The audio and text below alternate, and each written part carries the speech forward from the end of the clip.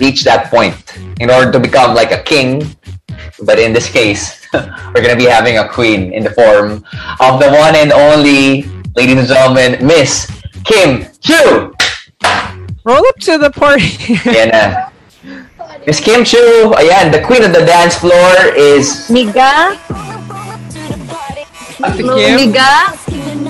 What did you say, Maymay? Sabi ko, Ate Miga. Miga kasi tawagan namin. Ayan! Yes.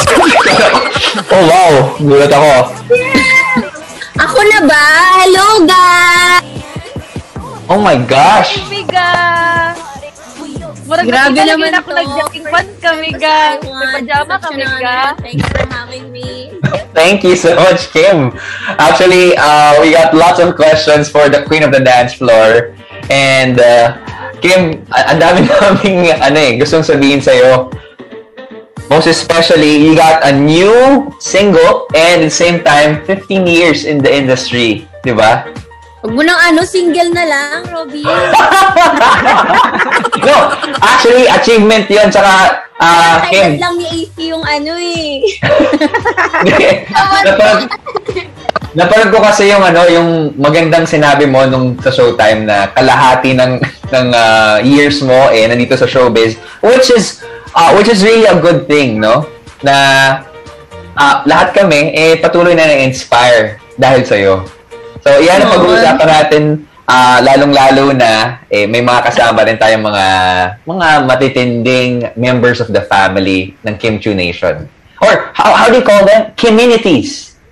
Yes, community. Oh. Binago ko lang, pero hindi ko alam. Well, lahat ng mga kapamilya, sa lahat ng mga communities, sa lahat ng mga nagmamahal kay Kim Chu, stand by because we got the queen right here, right now, sa Kapamilya Online Live. Gusto ko yung mga tanong ni Kim Chu. Nagbabalik po tayo sa Kapamilya Online Live at sa asap natin ito, we just saw the heartwarming performance of the one and only Miss Tony Gonzaga. And Tony was at just the beginning of our guest career.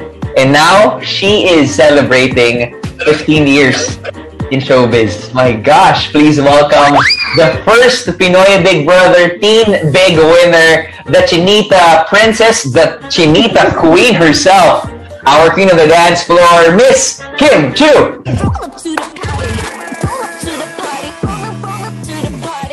Kim, before anything else, bumati ka muna sa lahat ng mga kapamilya natin. Yes, ito na ba talaga to? Is this really, is it? This is it. Yes, Hi, everybody! Pasensya na kayo. It's my first time dito sa I Want. Thank you for having me, guys. Robi, Maymay, Miga, Edward, and AC. And... Kim. Roll up to the party. Nanonood dyan. Yes, let's roll up to the party. Meron po akong bagong kanta. Ang title po niyan is Kimmy, K-I-M-M-I. Available na po yan sa Spotify. And sa lahat ng mga kababayan ako ng mga Bisaya over there, na ani siya Bisaya. So, unta, support na rin. Yes, ganahan. Di kayo ko dahil. Padayon. Padayon lang tayo. But Edward, meron tayong na something, no? Para kay Kim. Yes, Ate Kim, I know medyo naglalag ka ngayon, but don't worry, kami bahala sa'yo. Meron kaming special na VTR para sa inyo. Eto na, panoorin mo to. He is out with a single. Syempre, Kimmy, alam namin kung gaano kasaya ngayon, parang gato. Sobrang saya mo ngayon. Oh my God, Robi, ano ba? dahil sa single na Kimmy, pero can you walk us through the process? Ano ba nangyari yung collaboration na to? Una, gusto ko na magpasalamat sa inyong apat for dancing the video, especially Robi. Nakita ko yung hard work mo doon. Thank you.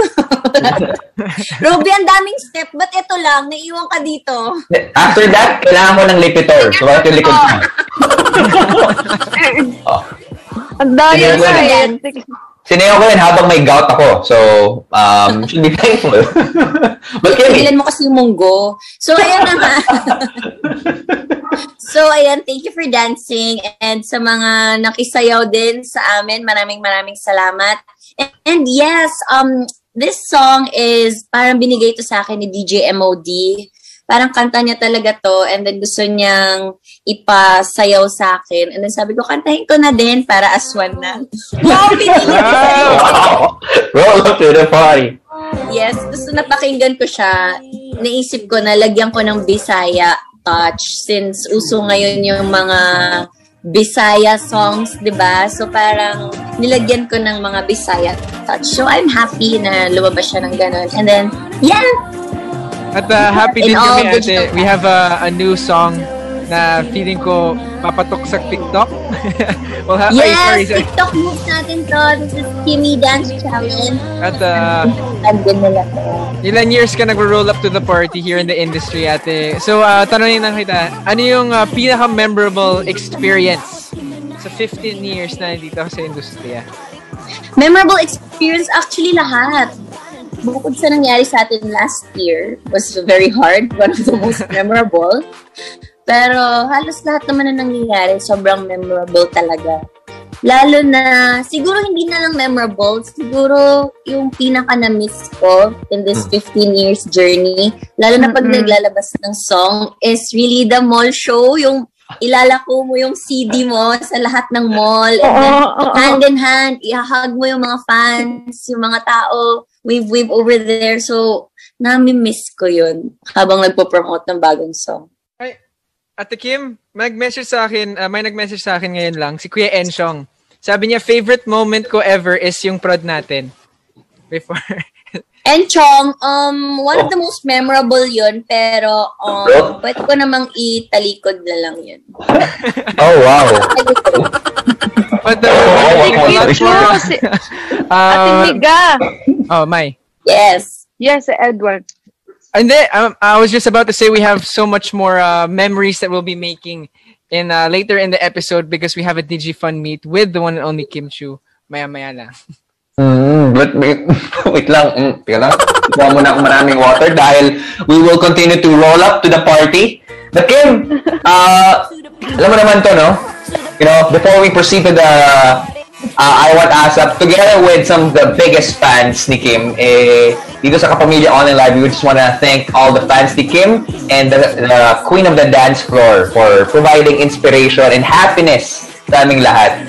Kaya itutuloy natin lahat ng mga halakhak, lahat ng mga tawa, dahil Kim, nandito kami para sa'yo, bro. Alright, we will roll up to the party and we have our Digi Fan Meet together with our Queen, Miss Kim Chu. So please, don't go.